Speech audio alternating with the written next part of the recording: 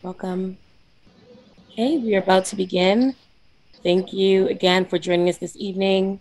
Um, I am Latanya Jones. I'm with the Department of Records and Information Services. We are the agency that is home to the city's municipal archives and library. And without further ado, I'll introduce our Commissioner, Pauline Toole. Hi, everyone. Good evening. I'm very happy to introduce Jeff Richman, whose latest book documents the marvelous engineering feat that is the Brooklyn Bridge.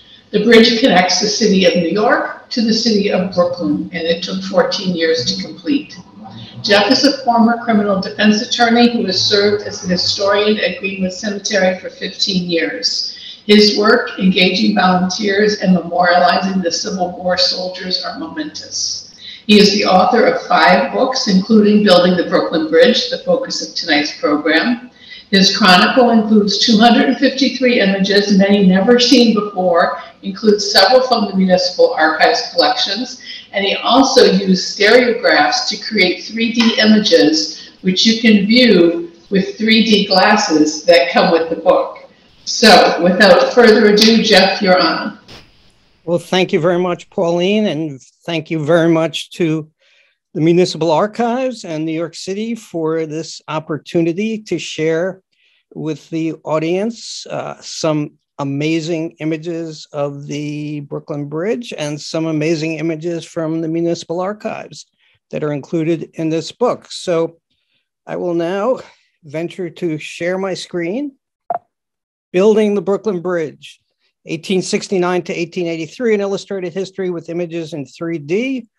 I have long been a fan of the Brooklyn Bridge, going back probably to the 1970s, reading David McCullough's book, which came out in 1972, The Great Bridge, and attending in 1983 the centennial of the bridge and the grand celebration of 100 years of the Brooklyn Bridge. And I was presented with an opportunity which I thought was unique to bring together images of the bridge. And so here is my book, which of course is for sale in local bookstores, Rizzoli and the Strand and Barnes and Noble, and online, and in Brooklyn, the Community Bookstore and Greenlight bookstores. And the book took about 3 years to write.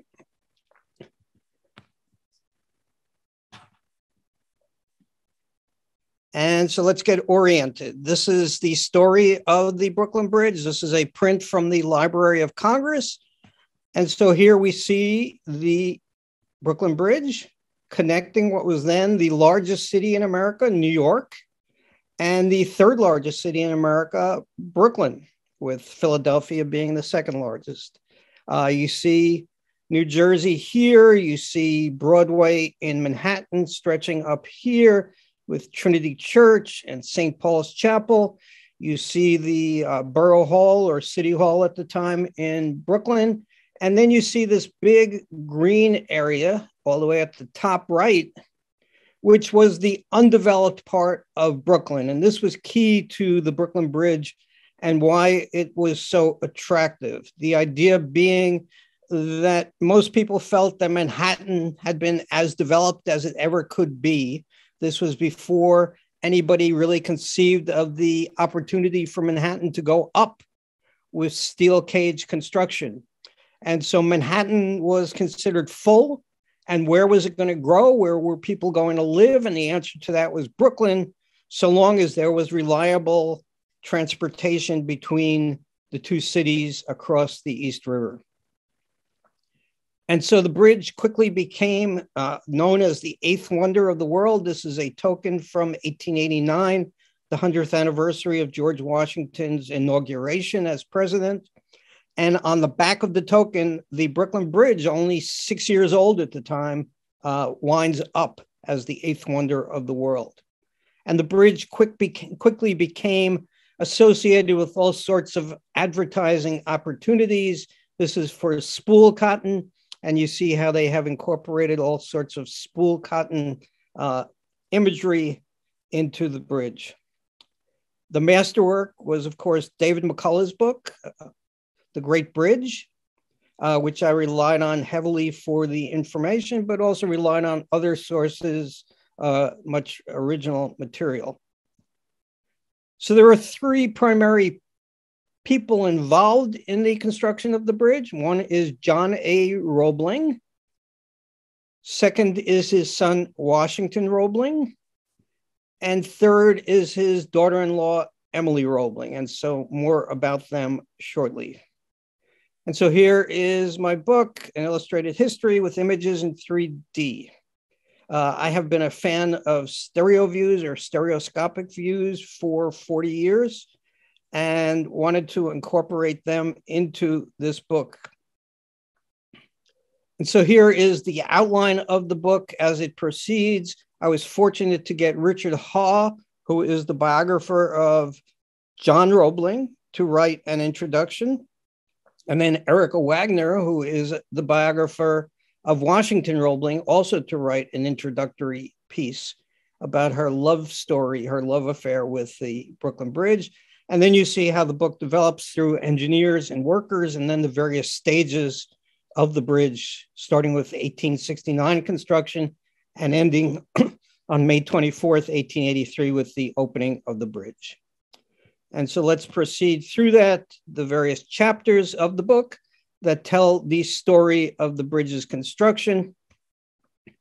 Here we see the engineers with a John Roebling here, the father, Washington Roebling, the son, and then a drawing that John Roebling did in 1857 for a proposed bridge that would have gone pretty close to where the 59th Street Bridge is today.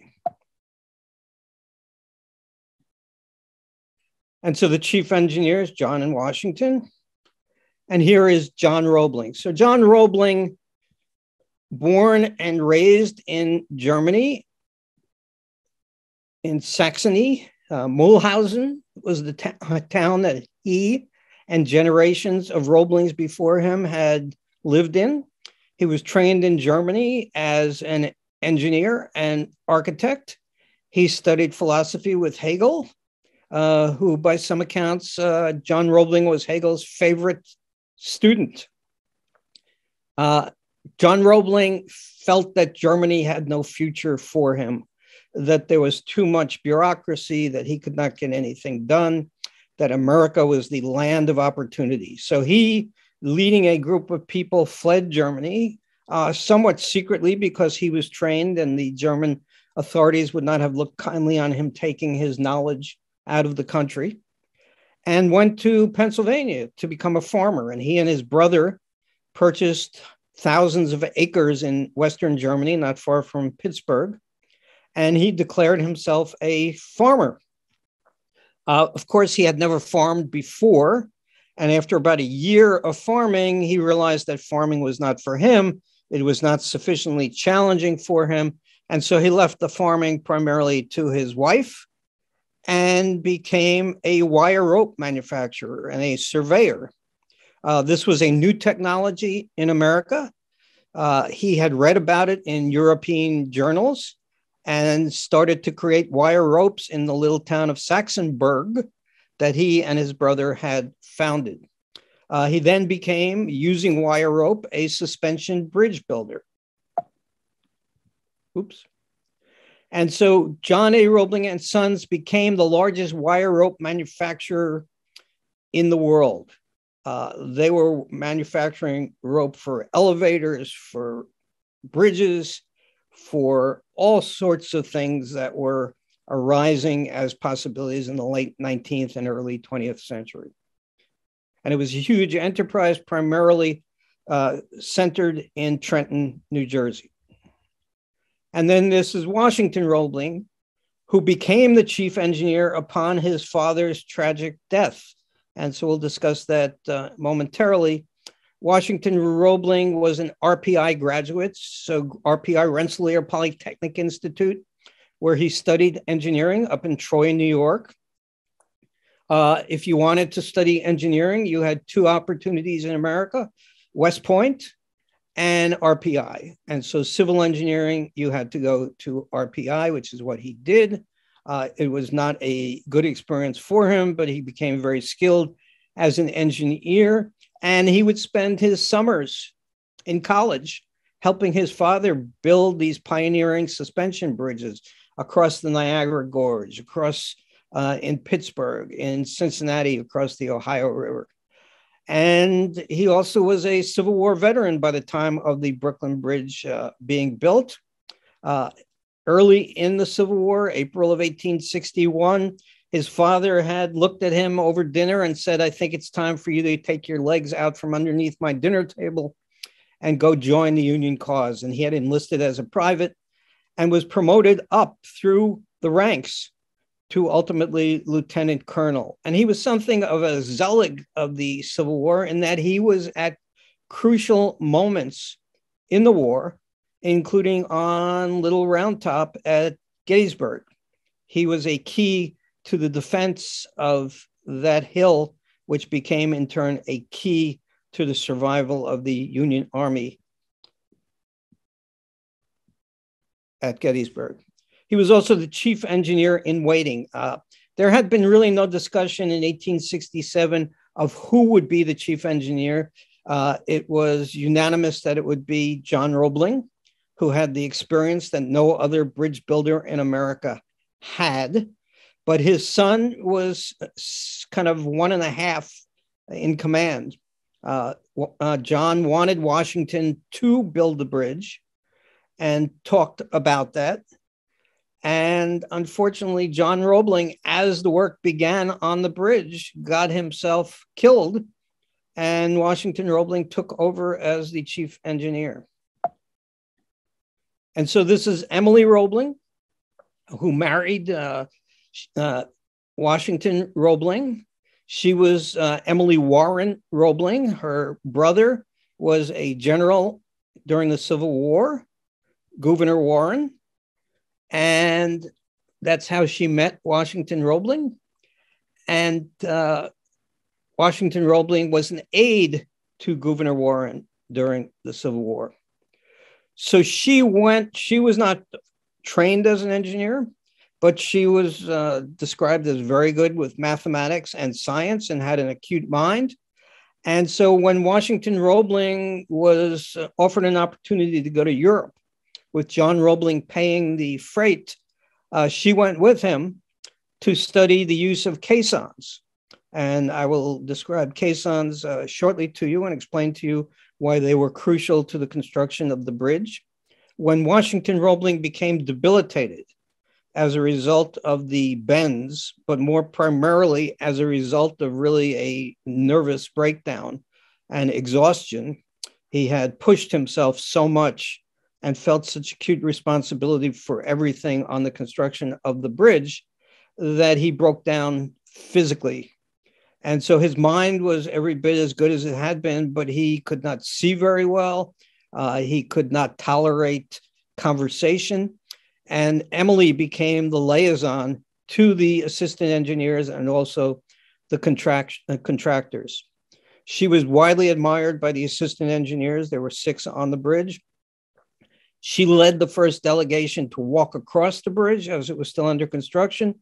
And she had the honor, at Washington Roebling's insistence, of being the first to ride a carriage across the bridge as the construction was being completed.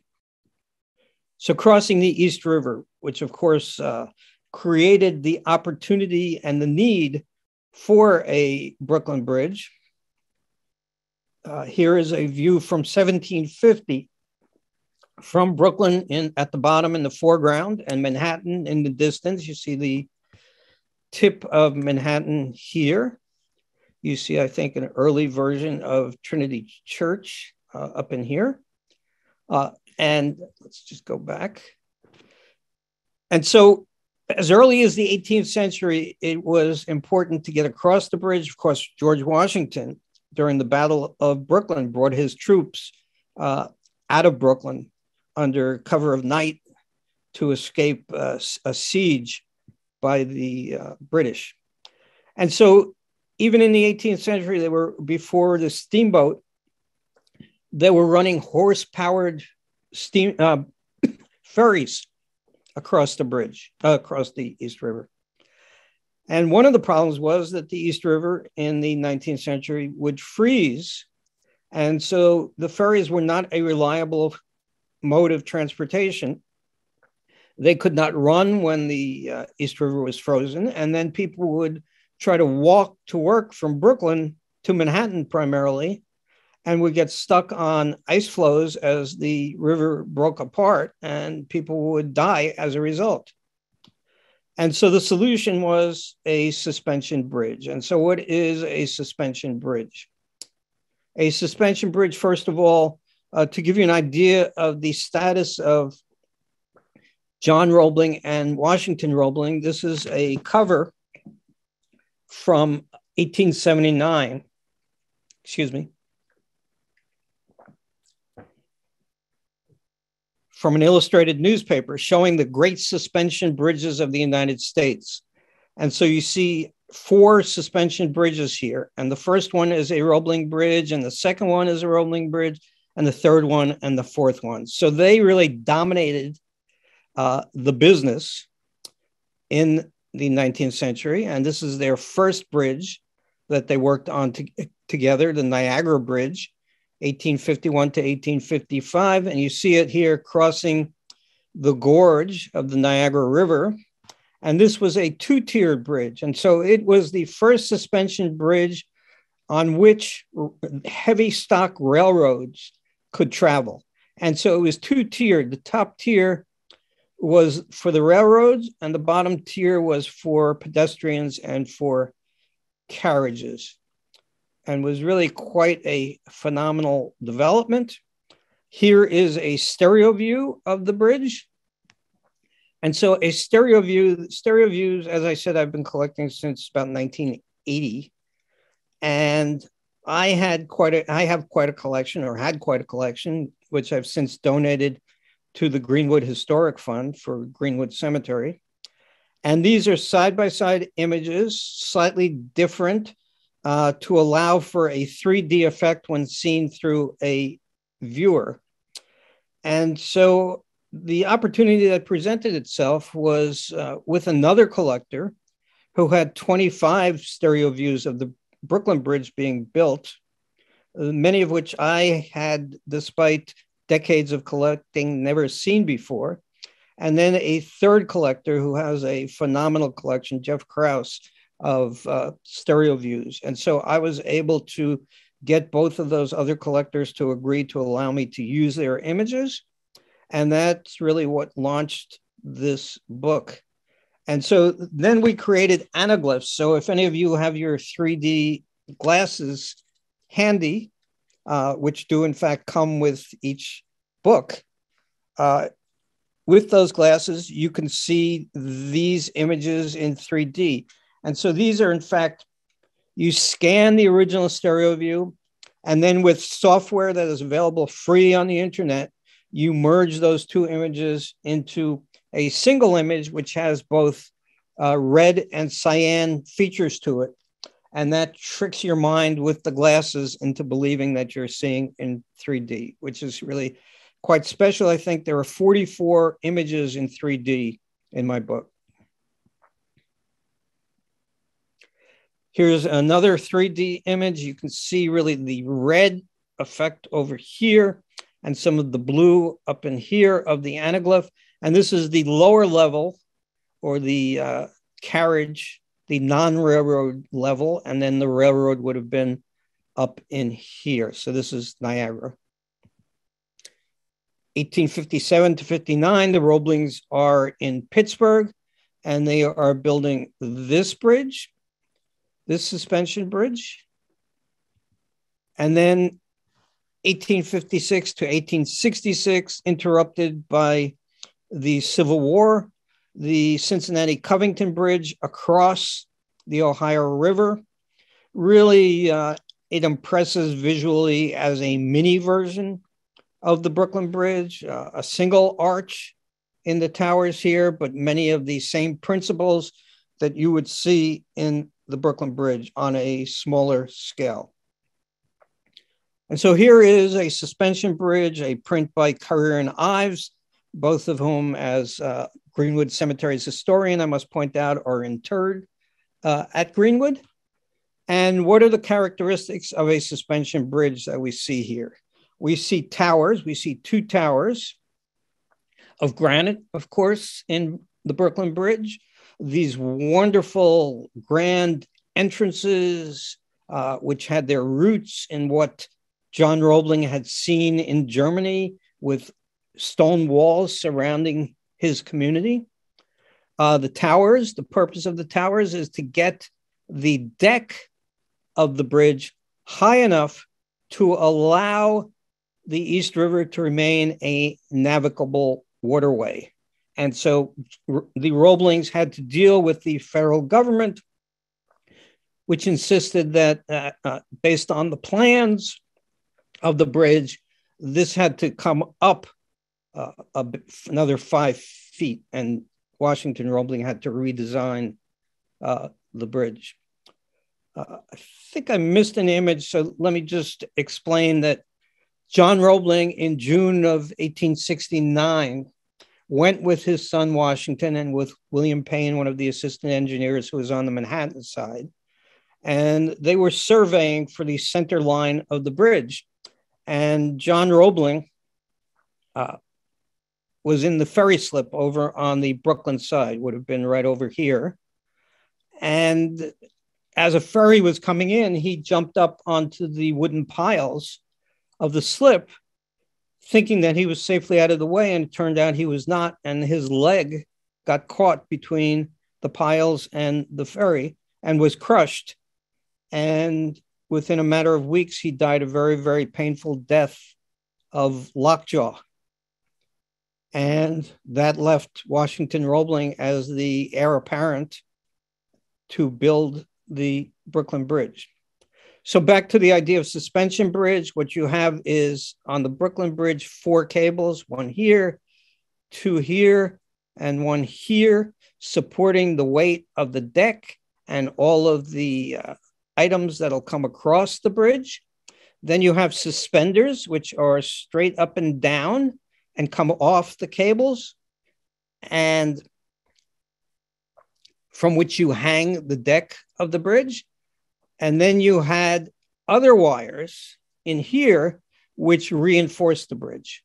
Plus you had a system of metalwork that stiffened the bridge. And so some of you may be familiar with Galloping Gertie, that bridge out in the state of Washington that collapsed because it started to vibrate rhythmically.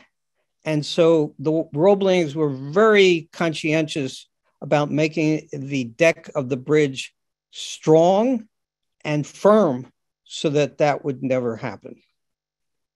In addition, you also have on these suspension bridges the anchorage, which you can just barely see over here. This is the New York anchorage, and then there would have been a Brooklyn anchorage. And this is the cables dipped down into the anchorage. And the anchorage is what holds the cables in place so that they can bear the tremendous weight of the bridge and the deck and all of the passengers and vehicles on it. So here is a better rendition of the 1857 John Roebling's plan for an East River Bridge up across what's now Roosevelt Island. And here, I was out of sequence. So here is the ferry slip where you see the tower, the Brooklyn Tower here. This is Brooklyn. This is the ferry terminal. And this is the area where John Roebling got his foot trapped in one of these ferry slips and got crushed against the pilings on the side here. And so the ferry really killed him. This is his cemetery lot in Trenton.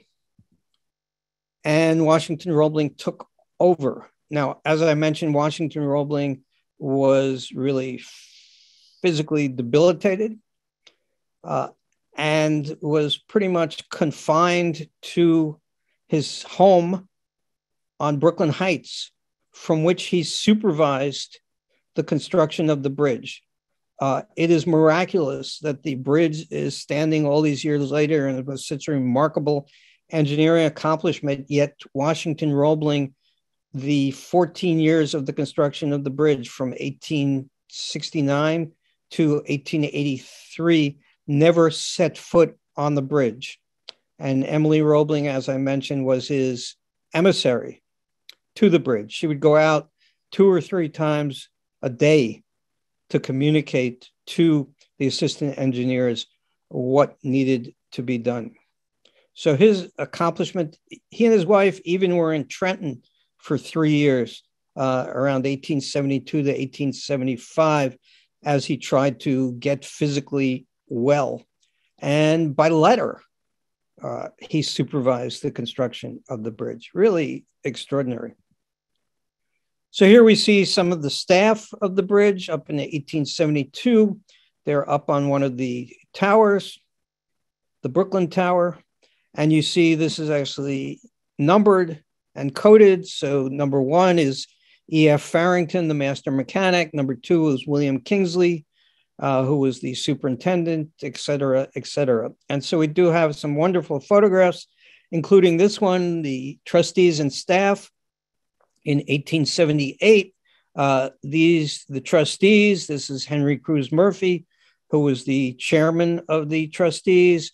And then we have a number of the assistant engineers here, including William Payne, who had served with Washington Roebling during the Civil War. They were tremendously brave in their service. They would change out of their uniforms when they were stationed in Virginia into civilian garb and go out riding to create maps of what was out there, risking instant execution had they been captured as spies out of uniform. And so Payne is at Greenwood, as is George McNulty, another of the 6 assistant engineers. One of these is Wilhelm Hildenbrand at the end of the line here, who did some miraculous drawings. He was the best draftsman of the assistant engineers, and we'll see one of his drawings from the collection of the Municipal Archives shortly. And so here is Colonel Payne's gravestone at Greenwood. And here is George McNulty's. George McNulty's grave was formerly unmarked. We salvaged some stones when the cemetery purchased a stone yard just down the street on 25th Street in Brooklyn. And I've been running this unmarked grave project. And so with a stone that was left over, we had this inscribed to George McNulty, and it now marks his grave. McNulty thought so much of Washington Roebling that he named his son Washington McNulty. Of the 6 engineers, one was hired to work for 30 days, a 30-day contract. McNulty had just graduated from the University of Virginia, and he applied for a job as an engineer on the bridge. He was rejected, and then he just offered to work without pay. And Washington Roebling thought so much of that he hired him as an assistant engineer. Each of the assistant engineers, whether they're on a 30-day contract or otherwise, worked the entire 14 years on the bridge. That's how dedicated they were to the cause. And so the workers, there were hundreds, several thousand workers who worked on the bridge. The pay was comparable to pay in similar laborers' work. The turnover of laborers was acute. And so when they were building or working in the caisson on the Brooklyn side, there were about 300 men working. And on any given week, 100 of the 300 would quit. So it was not attractive work, particularly down in the mud and in the compressed air.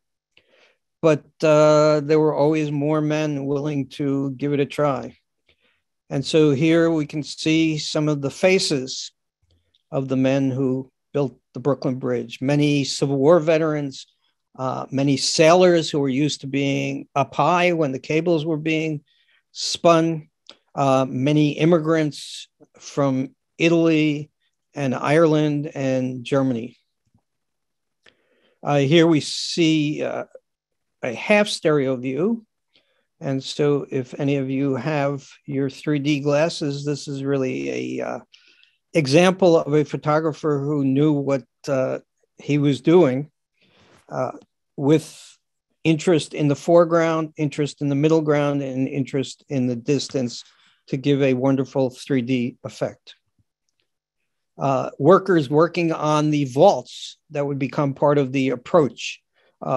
You had to get a gentle grade down to ground level, one that people and horses could climb. And so you had to extend out. The bridge extends over a mile from end to end, from terminal to terminal. And so here we are in 3D with the same image. And then the caissons. The caissons were really the foundation of the bridge. They were the first element of the bridge to be built. As I said, Washington and Emily had gone to Europe to study this technology, which had been in use for about 20 or 30 years in Europe. They were using it in mines. They were using it in bridge construction. And the idea was that you created this box, a huge wooden box that was open on the bottom, and you used it as a space in which workers could go into and dig this box down into the ground. And this would become what the towers would be placed on. And so these boxes, these wooden boxes, are still below the towers of the East River Bridge today.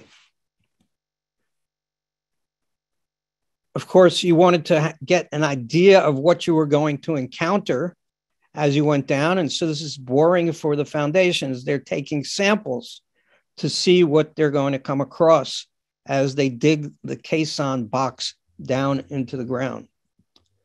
And this is from the Municipal Archives, a just beautiful, beautiful drawing of what they expected to see in Brooklyn as they dug down. You can see smaller boulders and sand with much clay, sand and gravel, etc., at 33 feet, at 41 feet, 42 feet. And remember that for the caisson, this was this massive box, 168 feet long, 102 feet wide. David McCullough calculated that you could put 4 tennis courts on top of the caisson and still have room for more. And you're digging these down into the ground. And so given the mass of these, you might be hitting bedrock in chamber number 1, but in chamber number 6, you might still be on sand, and you had to keep digging and getting this box to go down evenly and level. And so here, of course, there was no caisson builder that you could go to. What they did was they hired Webb and Bell, who were shipbuilders along the East River, and first in Greenpoint and then on East 6th Street in Manhattan. And they built these out of timbers, out of sticks, 12 inches by 12 inches on ways. And so you see under figure 2, this shows how they're going to launch the caisson when it's completed down the ways into the East River. It's going to be pointed down, and then it's going to right itself. Another bridge builder, James Eads, out in St. Louis, predicted that this would sink to the bottom of the East River instantaneously. That, of course, did not happen. They floated it down the East River and then built it up some more with more timber and then brought it into position in Brooklyn. And so here is Eckford Webb, shipbuilder, buried at Greenwood Cemetery with a wonderful carving in granite in the 19th century, which was very unusual. Granite is a very hard substance.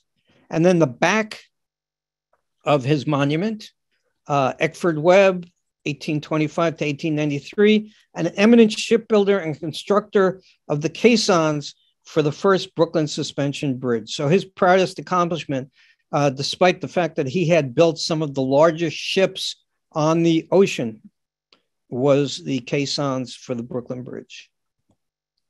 So this gives you an idea of the caissons. They were kind of primitive and at the same time cutting edge, and they were key to the construction. You see just above the foundation line down in here, the work chamber with men working down here. They came in through an airlock, and so they are blowing through the shaft, one of the shafts that come down into the caisson, compressed air to keep water from the river out of the workspace to the extent possible. And one of the problems, of course, is that as you go deeper, there's more mass of water pressing against the caisson, and you need more compressed air. And that's where the bends created a problem. As they dug deeper and deeper, they needed more and more compressed air. And then workers leaving the space were getting the bends, and several of them died from that. Several of them were incapacitated as a result. But you see a very, very clever feature here of the caisson, which is these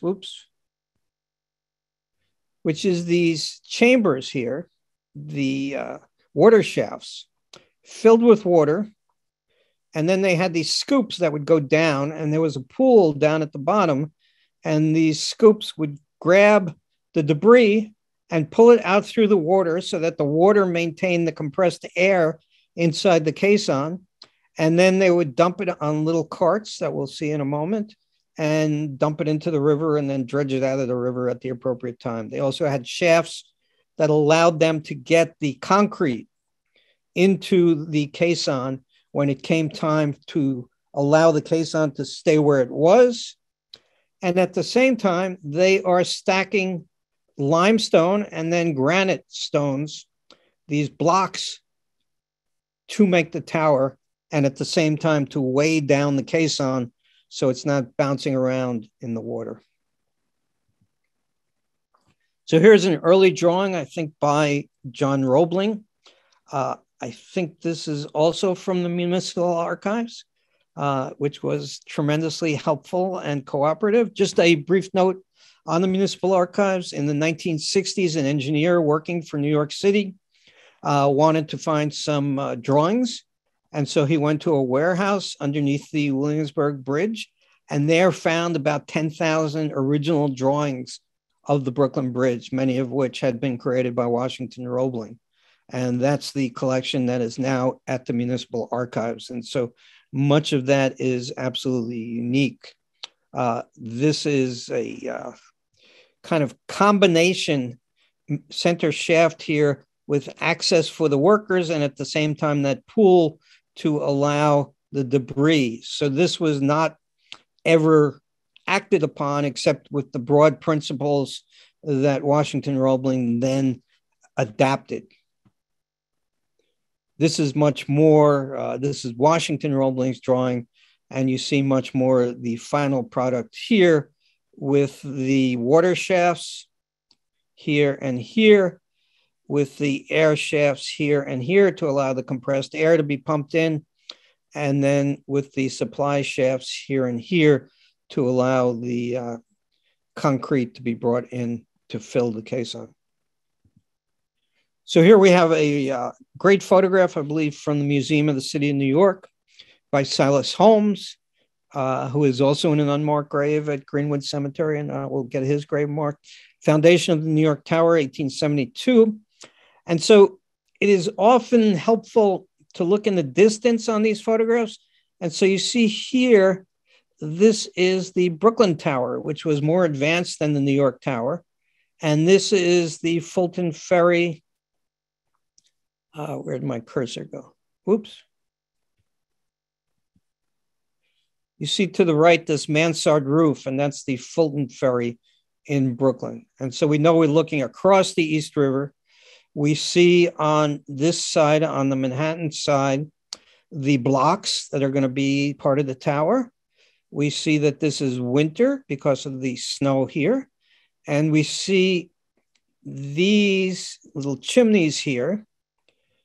And then we see some writing here. And if we look closer at that writing, we see that it says Air Compressor House Winter. And Erica Wagner, who wrote the biography of Washington Roebling, is the world's expert on his handwriting. And she assures me that this is his handwriting. So this is the compressor house, the 19th century industrial machinery that sent the compressed air into the caissons. So here we are in the airlock, keeping the compressed air inside. They would open up a valve to allow the compressed air in and to be caught up in here, and then to even out the pressure as the workers went into work. Some of the illustrations we had to rely upon not photographs and not drawings, but woodcuts. There was no technology at this point in the 19th century to reproduce photographs in newspapers. And so the woodcuts were used based on photographs or on observation. I know of no photographs that were taken inside the caisson, which I believe is a function of the lighting in there and the working conditions and dragging a huge camera in there. So here they are breaking these boulders apart. Washington Roebling pioneered the idea of using black powder. These boulders were really torturing the schedule. They had to take a lot of time to break them apart. And so he decided that he would experiment. He took a revolver down into the caisson, fired a small charge, nothing bad happened, fired a bigger charge and ever bigger.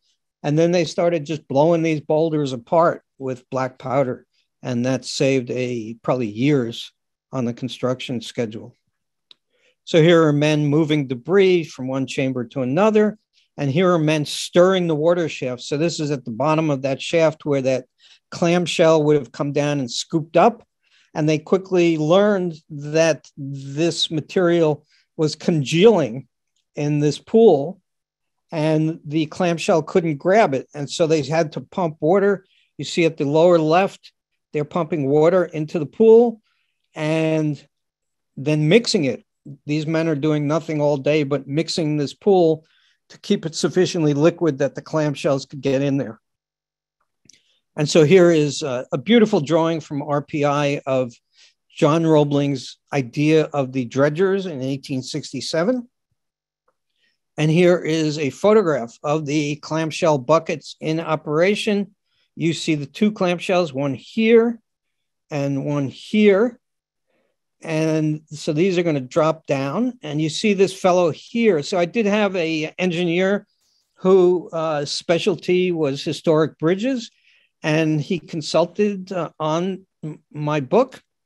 And he explained to me, fascinatingly enough, that this fellow here's job is to sit up there on a board and to signal to the steam engine operator who is operating the height of the clamshell when it was time to stop letting the clamshell drop or when it was time to pull the clamshell up.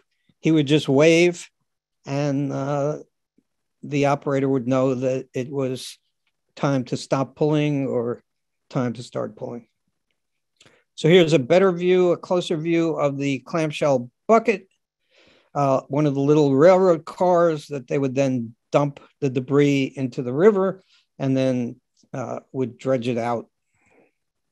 We're looking now at the towers. So again, the towers are to get the deck of the bridge high enough above to allow ships to go underneath, particularly because, of course, the Brooklyn Navy Yard is up in this area. And so we're looking from New York to Brooklyn, Brooklyn again, more advanced, earlier. And here's the ferry terminal with the mansard roof. A drawing from the Municipal Archives by John Roebling of his miraculous and signature towers. Other than his Cincinnati Bridge, nothing ever built in America like this for a bridge. We know the Manhattan Bridge, the Williamsburg Bridge, the George Washington Bridge, the Golden Gate Bridge, all are steel towers, which to my mind, at least, do not have the feel, the magnificence, the sense of entry that this has. And you also see here a little bit of a detail. And if we zoom on that, you see that the artist here put this woman with her parasol in here for apparently no other reason than because he could. Here's a Washington Roebling drawing of the tower of the Brooklyn Bridge, one of the towers. I think this is from RPI. Municipal Archives also has a very, very similar drawing. And this is important because it shows from above the tower, and it shows you that these areas were hollow, that the towers of the bridge are not solid stone, because when you're an engineer, you can calculate that you don't need solid stone in there, and it's less work and it's less money. So here we are, one of my favorite photographs that I found as I put this book together of the tower rising on the New York side. And again, we can tell this is the New York side because if you look closely here, there's the Brooklyn Tower having proceeded farther up into the sky. And what I love about this photograph is, first of all, the photographer seems to have had an in with the bridge. And so he got all these workers and some of these supervisor or trustee types to stand still and look at the camera. And he also got the workers to hang these granite stones to make the photograph even more dramatic. Here we are, the Manhattan side, New York side, some of the landmarks of Manhattan circa late 1870s. And so we see, my pointer unfortunately keeps disappearing on me. Here it is. St. Paul's Chapel, the old shot tower by James Bogardus, the United States Post Office that opened in 1876, the New York Tribune building, which was actually slightly taller than the Brooklyn Bridge, but you can see how the Brooklyn Bridge really was tremendously massive compared to what else was out there in Manhattan. And so here, again, three really, I think it is wonderful 3D images of the bridge.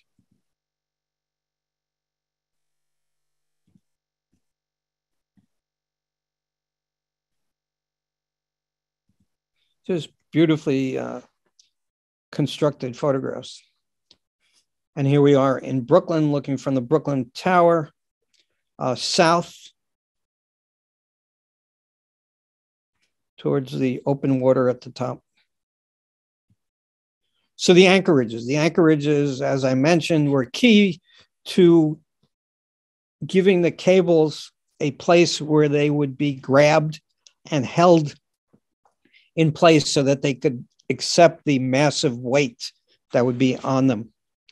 There was an anchorage in each of the ends. This is kind of a cutaway of what the anchorage looked like, with a anchor plate at the bottom to which anchor bars were attached. And then the cable, each of the four cables had its own setup like this. And then you had the weight of stone that held this in place.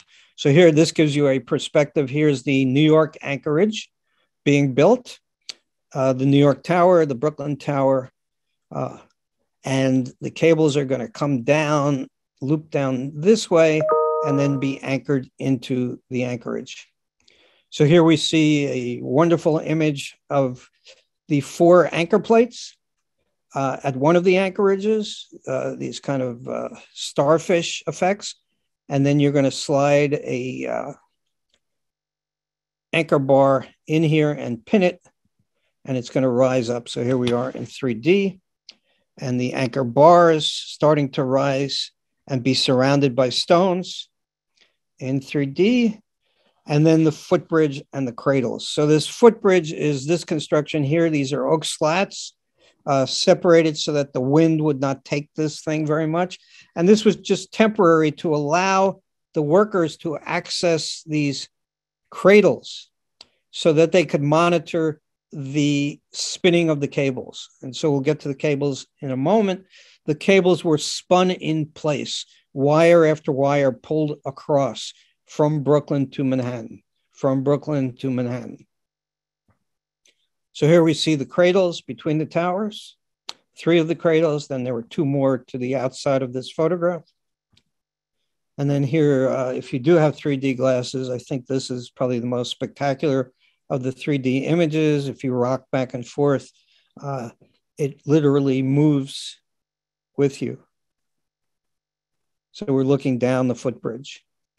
And then, so here you see the cable is being spun. Where is my pointer? Cable is being spun just at the man's head. And he is checking to make sure that the tension on each of the wires is the same and that each of the wires is what they were called doing its job. And so each cable is composed of 19 strands. Each strand is composed of 254 wires, and each wire is roughly the thickness of a pencil. And they are pulling these wires back and forth and ultimately wrapping them together to form a cable. So here we see the footbridge with a sign, safe only for 25 men at one time. Do not walk. And so you don't see a security guard here. You don't even see a gate. That's because the footbridge early on was open to the public, and anybody who wanted to come up there could. And then they started to interview people to let see who could come up there. And here we are in 3D. And here we are looking down the footbridge and up the footbridge from Brooklyn. And here we are, Regrets. I've had a few, the Sinatra song. People were allowed up there, and not everybody was thankful as they were doing it for having launched themselves onto the footbridge. One of the veteran workers there said that women, for whatever reason, seemed to take better to the footbridge than the men did. And so then the cables. The cables were what would support the bridge. As I said, they were too massive, or would be too massive, to create elsewhere and then put them across the towers. That was an impossibility. And so you had to spin them by pulling the wires back and forth. Here's E.F. Farrington riding across the Traveler. So the Traveler is a loop of wire that would then in turn pull the other wires, just as you would if you attached a wire to this wire and pulled it across the bridge, you would get the same effect. And so here is the carrier wheel. The former Brooklyn Historical Society has one of these that has survived. And you looped the wire. You see the ends of the wire here looping around this. And that's what pulled the wire back and forth. Then they had to do a lot of splicing of wires. And the wire shed was on the Brooklyn side. So I can tell from this photograph with that shed up there that this is in fact the Brooklyn side of the anchorage. Here we are looking down towards that shed again up in here. And this is a cutaway. One of the virtues of a drawing is that you can eliminate the building if you want to. And so you see the 8 spools at the bottom, which were the wires, and 2 assigned to each of the 4 cables. Here we see the connection of the anchor chain going down into the anchorage to the strands, which would hold the wires in place. And then ultimately, all of this got hidden below the stones that went at the top of the anchorages. So here are just wonderful drawings by Washington Roebling, kind of musing as an engineer about the best array of the 19 strands. The Roeblings had never done a 19-strand cable. And so this was much more ambitious. And so here we see a detail where he's just playing with the idea. Strand number 1 is going to go here. Strand number 2, then 3. And then you can see he kind of changed his mind up in here. And so changed the sequence and continued to play with this. This is one of my favorite photographs of the bridge. This is from my personal collection, showing the top of the New York anchorage with the footbridge, with the 4 cables, with New York in the distance. City Hall would have been right around here, the Tribune building along Park Avenue, this post office at the intersection of, Park Row and Broadway.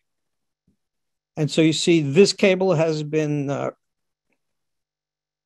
wrapped to the extent of having these brackets around it, and it would be further wrapped with galvanized zinc wire. And here you see the strands yet to be bracketed together. At the top of the tower, seeing one of the cables coming across these saddles. Washington Roebling spent a lot of time, here we are in 3D, on the saddles, wrapping the cables in the winter. This, as I mentioned, is that wire that they used, I think, on this bridge for the first time, galvanized zinc to protect the steel. And so one of the developments of the bridge is using steel on the bridge, which had not been done before. And here we see the approaches being worked upon. This is a car on this wooden railway that allowed them to move stones and other equipment back and forth. You see the three basic sections of the bridge. So this is for carriages. This is going to be for the pedestrian promenade and for the railway that's going to run across.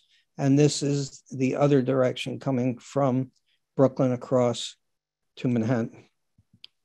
So this is Wilhelm Hildenbrand. I mentioned early on the just wonderful, wonderful drawings that he did from the Municipal Archives now. And this is a detail of one of those drawings which shows the entire New York approach and stretches on for quite a bit. Here we are in 3D looking at the approaches. Here you see that construction railway again to move materials back and forth. And here's one of those cars. And so what I think is one of the strengths of the book is the ability to pull together material that has never been seen together that complements each other. Here's another half stereo view. And you can see here how they are moving this material across these railroads. And then, of course, the deck of the bridge that they extended out. You see these men kind of nonchalantly standing up about 200 feet above the East River. And they are extending from the two towers evenly so not to stress the materials. Here you see how they're stretching those steel beams out. And here's how they connected them. So again, the suspender wires dropping down from the cables, being attached to these beams, the beams then being connected in the middle to form one massive beam 85 feet across. And here are the 5 sections of the bridge. So the carriages, then the railway, then the pedestrian promenade, which had no precedent and was never repeated on any bridge ever again. And to me is one of the most magnificent features of the Brooklyn Bridge, the ability to get up there and walk across. And both John and Washington Roebling championed that feature of the bridge for people to come out and get the view and get fresh air. And so here we see a woodcut of the division of the various features of the bridge. And then the railways and terminals, they wanted a mass transit system that would take you from one end of the bridge to the other. And so William Payne, the assistant engineer, was a pioneer in the construction of cable cars. He had done Sutter Street out in San Francisco. He had done Denver and Cleveland. And he pioneered the idea of cable cars, which would eliminate the need for a heavy locomotive, taxing the ability of the bridge to support weight. And so this is a steam engine that was on the Brooklyn side that drove those cables. And here's the terminal in Brooklyn. Brooklyn had a bend. This is from the Municipal Archives and shows a detail of the Brooklyn terminal. And then you see that same element up in here. And actually, it's interesting to see that it looks to me like this was more involved than what they ultimately built up here. The interior of the Brooklyn terminal, you had a car going in one direction to New York. You had a car coming from New York to Brooklyn, a series of cars, so 3 or 4 on a cable. And so here we have a wonderful movie from 1899 showing the cable car in operation. The camera is at the front of the cable car, and you see the cable right here that is pulling the cars across. By 1899, they had added these cars also. And then these were removed about 1950 when the automobile was ascendant to create 3 automobile lanes. And then just September of last year, a separate bike lane was created, taking away one of those cars, as bikes are now ascendant. And to me, my favorite element of this bike lane is that it took bikes off of the pedestrian promenade, and the pedestrian promenade is as it was originally intended to be, exclusively for pedestrians, and is still a wonderful, wonderful feature of the Brooklyn Bridge. And so opening day, May 24th, 1883, a grand celebration, hundreds of thousands of people coming into New York. The President of the United States, Chester A. Arthur, a New Yorker, walks across the bridge to inaugurate it. He meets Seth Low, who is leading the Brooklyn delegation. Seth Low, the only man to be mayor of both Brooklyn and New York City before Brooklyn became a part of New York City. And here you see this signal man here, and he's signaling to the North Atlantic Fleet, which has been brought into New York Harbor, which then fired salutes, as did Governor's Island and the Brooklyn Navy Guard, celebrating the opening of the bridge. And so here we are, a union of hearts and a union of hands, the linking of the two cities, the grand celebrations that night, which, as I said, were repeated in 1983. And then the bridge still remains very much in the hearts of New Yorkers, as I think you all know. When you want to advertise the Knicks versus the Nets, the Brooklyn Bridge winds up as a feature of that advertising. And then the bridge as it is the Grand Bridge today. And so once again, my book, if you've appreciated this presentation, I would hope that you would get a copy of my book and the ability to get your glasses and to see the images in 3D. Here is the back of the book, which has, I can get this out of the way, a quotation from Kurt Anderson, the author and host of radio. If you love Brooklyn or bridges or New York City or cities or 19th century marvels or all of the above, as I do, building the Brooklyn Bridge is a perfect feast, a would-be time traveler's delight, overflowing with rare and evocative and fascinating images. It's a terrific book. And so I'm very proud of that. I just wanted to conclude with a quotation from Montgomery Schuyler, who was, a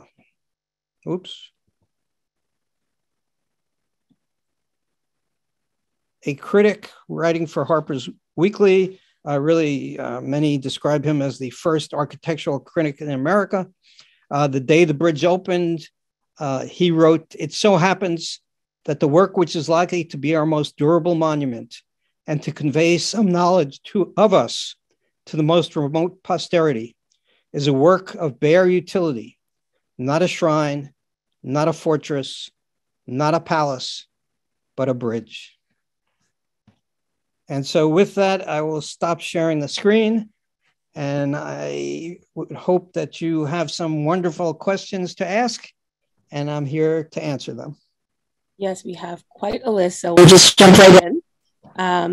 Gregory asks, what is the name of the free software that you use to create 3D images? Ooh. I don't know offhand.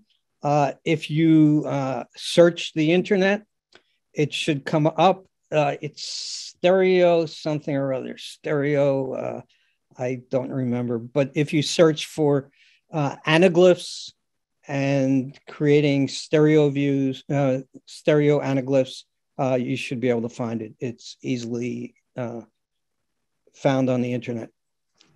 Okay, and Patty asks, is that what a stereopticon was? A viewer for these stereographic images? Yes, yes. So a stereopticon view is kind of the formal terminology. I, as a collector, know that collectors refer to them as stereo views, kind of in a friendly manner. And so in my book, I use the both terminologies. But yes, it's those side-by-side, slightly different images taken typically with a camera whose lenses were essentially as far apart as the eyes on a typical human being. And so you got that 3D effect, but from the slightly different images that you then viewed through a viewer with two lenses. The anaglyph that we put in the book eliminates that need and just creates the ability to use these 3D glasses as part of the viewing experience. Thank you. And Selin asks, can we say Bosphorus Bridge in Istanbul, Turkey is a suspension bridge too? If you're familiar with that. That I do not know about. I have not heard of that one. That's a new one for me. I'll have to look into that. Patty asks, when did the Washington Bridge collapse? She said she seems to remember seeing a film of that as a child. Yeah, I think that was fairly recent, kind of late 20th century. And so, yeah, there are maybe more mid 20th century. And so there are movies of that. If you just Galloping Gertie, if you Google that, you'll be able to see that online and how it started to gallop. And because, as the Roeblings recognized, if you didn't make the bridge rigid, you were begging for problems. And they were very, very conscientious. All of this signage that you see both on the Cincinnati Bridge and the Brooklyn Bridge, break step. They didn't want people marching across. The opening day, the 7th Regiment Band came across the bridge, and Washington Roebling wanted to make sure that they were not marching in step and creating a rhythmic vibration that might knock his bridge down on opening day. So they were very conscious of that danger. And clearly the bridge people out in the state of Washington were not. Dan asks, are there records of the names of the Brooklyn Bridge workers? There are, to some extent. There are no rosters that have survived. Industrial projects of the 19th century didn't save that sort of material. And so we don't have that. There is a wonderful website. And so again, if you Google workers and Brooklyn Bridge, a woman in New Jersey has put together a website that discusses nothing but the average worker on the bridge and accounts of their injuries, accounts of their deaths. Really wonderful work that she did, and you should be able to easily find that. Great. And Rocco asks, were these illustrations of construction made during the construction for the public?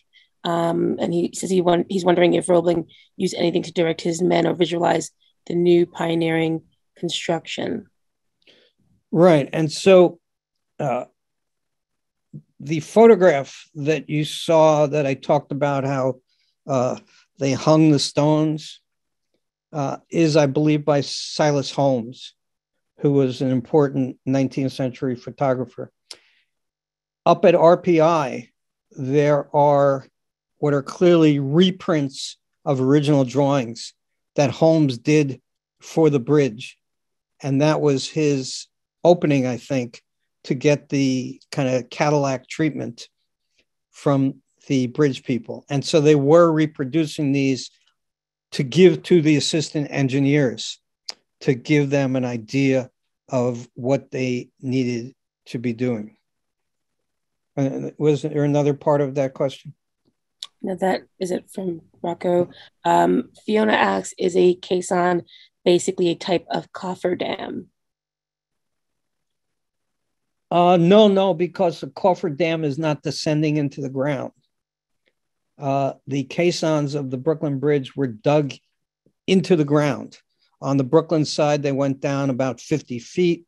On the Manhattan side, they went down, I think, close to 90 feet. And so these are the largest things that had ever been dug into the ground in the history of humanity. And they are digging until they reach the spot where they are on really terra firma. And so on the New York side, because they had to use so much compressed air as they continued to go down, Washington Roebling had a dilemma. And the dilemma was, we haven't hit bedrock. Should we stop now, or should we risk more men dying from the bends? And he made an executive decision and said, we're going to stop. We're on sand that is so compact and has not moved for millennia.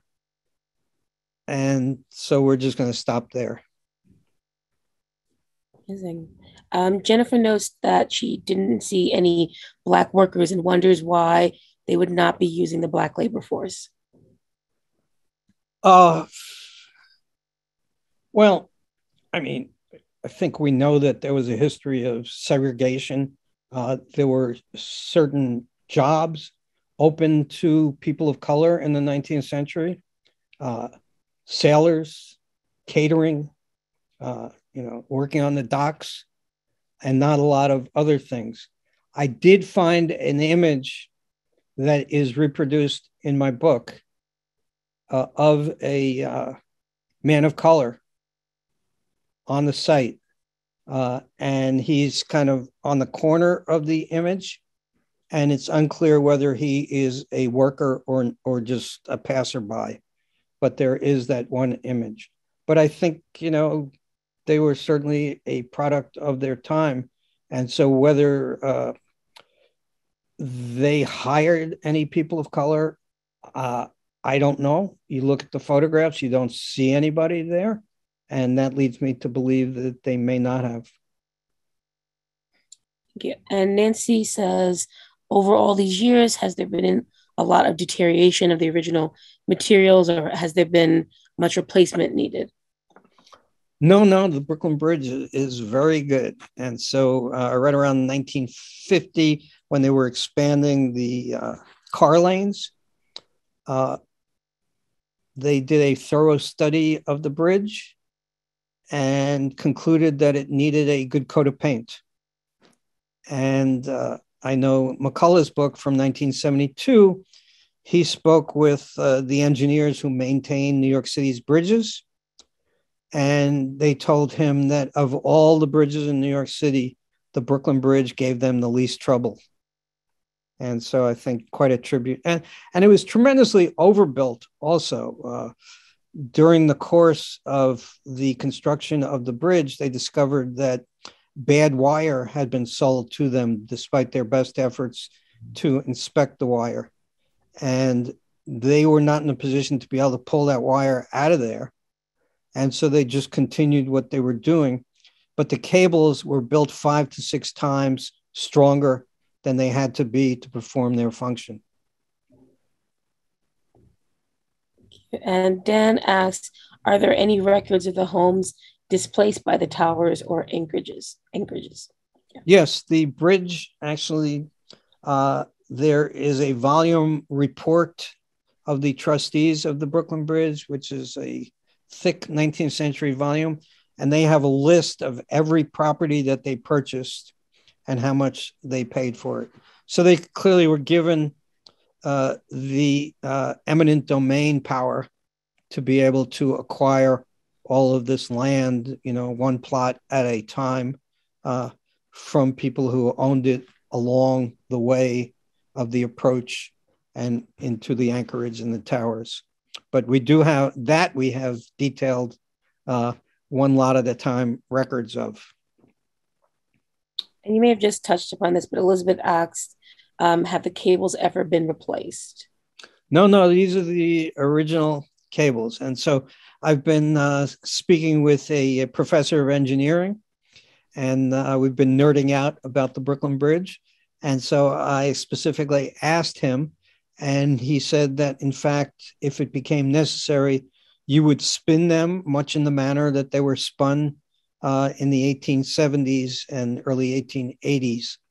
The original technique would be pretty much the same, but no necessity of doing that at this point. As I said, steel,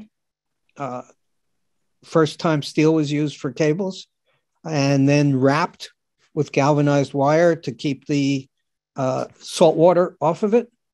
And the cables are in good shape all these years later. So, so far, so good, as my book concludes. Okay, and that brings us to our last question from Christine. How long did it take to research this book? Since 1983, she suggests? Actually, before that, I would say. So I read McCullough's book shortly after it came out.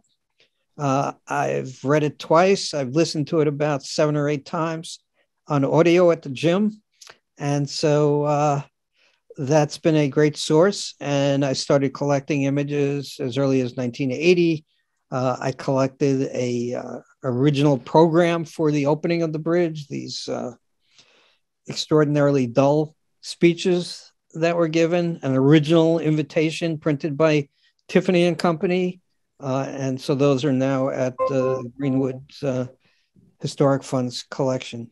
But collecting over the years, and then probably 3 years of serious bringing these images together from the 3 great archives, from the 3 great photo collections, and then from a extraordinary collection that Richard Haw has of woodcuts, illustrations of bridge construction. Okay, thank you. I actually did see another question come in from Jennifer. Let me just quickly pull that up.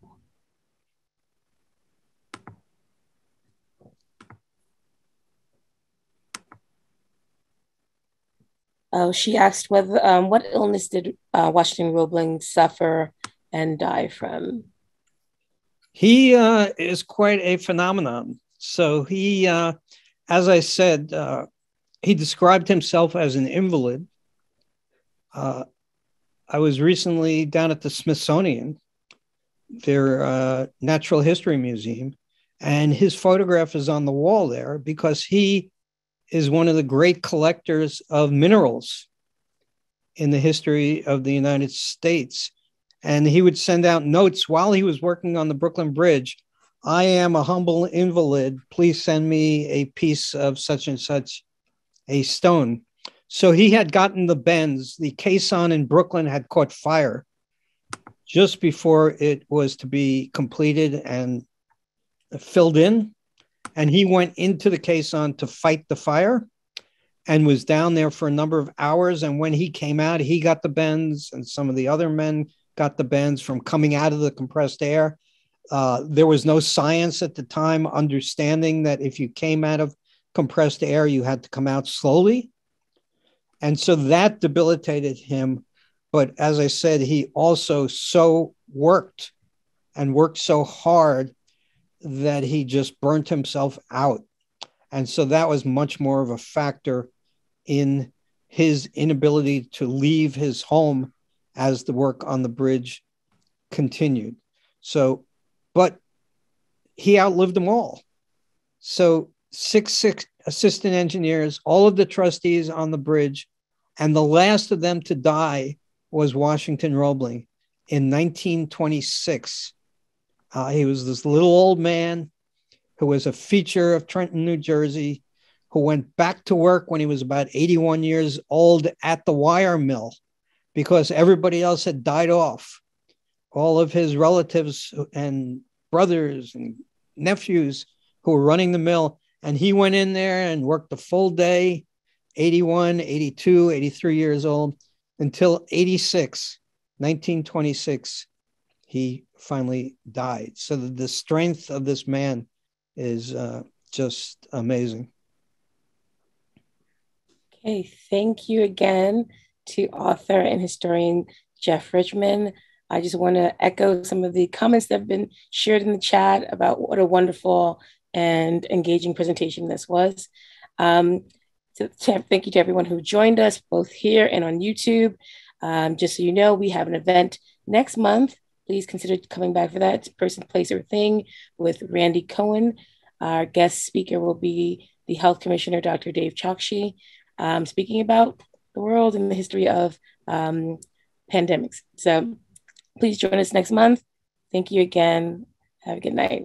And thank you, LaTanya. And thanks to everybody who joined us this evening and to Municipal Archives, of course. Good night now.